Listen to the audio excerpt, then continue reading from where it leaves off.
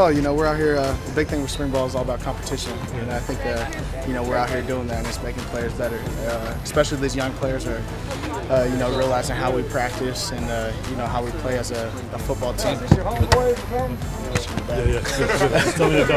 How we play as a football team, and so it's great getting the young guys reps, and then just you know, being able to come out here and compete and get better. A lot of QBs are showing potential. You know, Gerard, the young guy, is the transfer. He's shown a lot of potential, and you know, all the other guys are stepping up their game, and I think the competition is helping them, and you know, we'll see who comes out on top.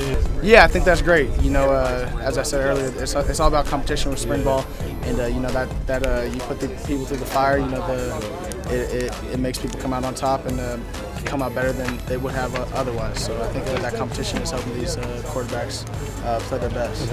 I think they're super, and I'm not been all negative on them. I think, you know, when they do good, we tell them that. When they do bad, we tell them that too. We're kind of more of a straight up, honest kind of, so they don't have to guess where we're coming from. But they're, like I said, it's as conscientious a group as I've ever had. So they're eager to learn, and they all, I think, see that it's a wide open deal. It truly is, and will be wide open until the fall.